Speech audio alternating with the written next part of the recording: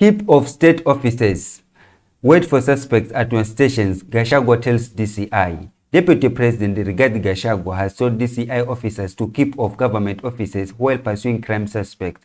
Addressing governor's induction in Mombasa, Gachagua asked DCI officers to wait for crimes to be reported at the Directorate headquarters along Kiambu Road instead of pursuing suspects at the state offices.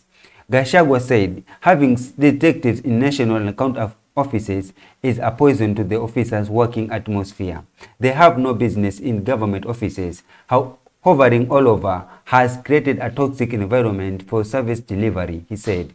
The DP further said the government was going to issue an order barring junior officers from interrogating elected officers. If there is an issue that needs to be addressed, as it should be, we are not saying we do not fight graft. Let's have respect for elected leaders, he said. Let the head of that particular organization write a letter to the governor himself and not delegate to some junior officers to address a sitting governor. This is not right. He said this is an bid to restore the dignity of elected, nominated, and appointed leaders. He added that restoring their dignity will enable them to deliver their constitutional mandate to the letter.